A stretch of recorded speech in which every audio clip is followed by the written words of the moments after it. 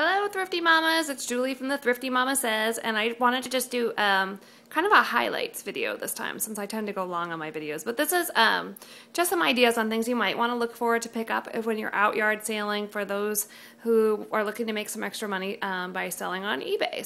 And that's what I do. So anyhow, I did pick up a lot of other items aside from these, or not a lot, but a decent amount of other items as well that were just kind of more meat and potato items or items that were for my kids or things like that. So total spent on everything, including some of what you don't see, because like I say, it was for my kids or for my house, was $32. So not too bad. So let's take a look at what I got. So first thing I got was actually for my son for our vacation coming up. This is a DS case, and it has 4 DS games in it, which are, if you buy them new, they're about 20 bucks a piece. So, and with the case, it's a great deal. I paid $5 for this whole thing. These are 4 of these classic Tupperware, they're called Tupperware tumblers, and these ones, if you do a search for them, or if you're going to sell them, you want to call them classic or vintage Tupperware tumblers, and these are the pastels. So people tend to like that more, I guess, than those harvest colors, I guess they call it. These I bought for $1 from the same woman that I bought the DS thing from. She was doing some great deals. These are going to go on auction. They seem to be running anywhere between getting $35 and $45 for them. I know, can you believe it, for plastic cups? But these really are very durable. Even harder to believe is if you found the little tops that go with these, if they came together, they go on at auction for almost $80. I know, it's crazy, but it's true. Another great find that I had this week was a bunch of these Emmett Kelly mugs. I'm sorry, I should have done that in advance, but I actually bought quite a few of them. I think I bought 8 total. But the ones that are worth something are these ones that are, or I should say that are worth more, are these ones that are part of the original collection, the circus collection. The last time this set of 4 sold, and I paid 25 cents a piece for these. Mugs are a great pickup.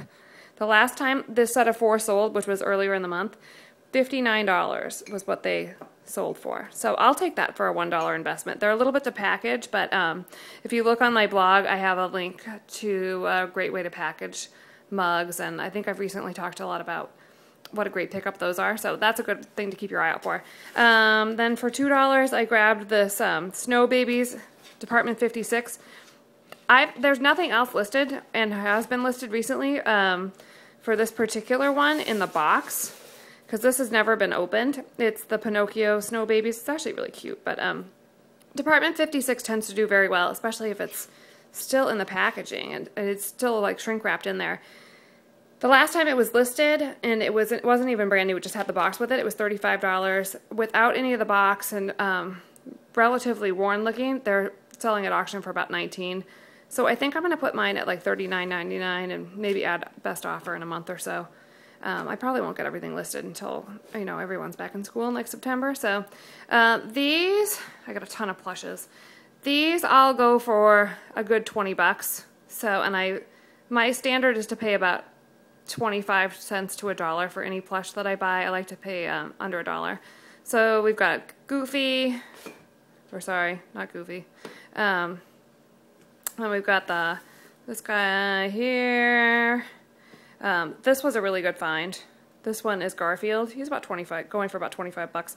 I actually wish I had picked up another one of him, but the woman who was selling these wanted like $2 for him. So I paid $1, but $2, seriously, for a 1981 Garfield? Good luck to her with that. I thought he would be better, but he's actually only 20 bucks too. Big bag of Barbie clothes I got from my daughter. I think I'm going to give these to her in her little bag to bring on vacation. As her like newfound toy to keep her busy. I paid $1 for the entire bag, which if you were to resell these, this is a really good resale. I might actually pull out the Ken clothes and sell those separate, because those go pretty well. I don't know, we'll see. This was a really good find. Anything Cars, if it's in good shape, definitely pick it up. This I paid $1 for. It is going right now on eBay for $49. That's for the used one. This one talks and, you know, it does all that stuff. 49 bucks. If you found it new in the box, $80. Seriously. Can you believe it? It's pretty much more than what I would pay. But anyways, I bought it for $1. Word to the wise, this comes off and it's kind of hard to put back on. So the person who sold it to me took it off so we could put it in the box. Don't take it off. It's kind of hard to get back on if you sell it. It might not be the best way to ship it. You might want to just package that up more gingerly. See if they, I think you can get these to collapse down like that and just ship it like that. So that way the buyer isn't upset by that. Anyhow, again, I never knew what this actually went with, but it's a Cartoon Network guy. I looked him up. I was actually supposed to get his little buddy apparently too, which they didn't have, but even on his own he goes for about 20 bucks. This is a big talking Perry. He just does a little gibberish when you touch his arm, when you squeeze his arm. And he is going for, I think the last time he sold was like, he sold for 25 bucks, and that was like earlier in the week, so we'll see. I think I'm going to get him listed pretty soon. It seems like the Phineas and Ferb thing is kind of dying down a little bit on the Disney Channel. These books my son loves. These are I Spy books. I highly recommend these. I think they're fantastic. We have almost this whole series already, and my kids have looked at them so much that they're beaten to death.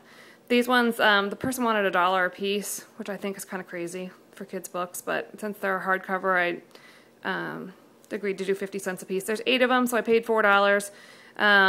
I've never seen a lot of 8 actually sold recently, but when I looked these up, the last lot that sold was of 6, and it sold for 20 bucks, so I think I'm going to do, I don't know, I'm either going to do 2 lots of 4 or 1 lot of 8, I haven't decided, but anyways, very good profit on that. Like I say, I did pick up other items, but not quite as interesting.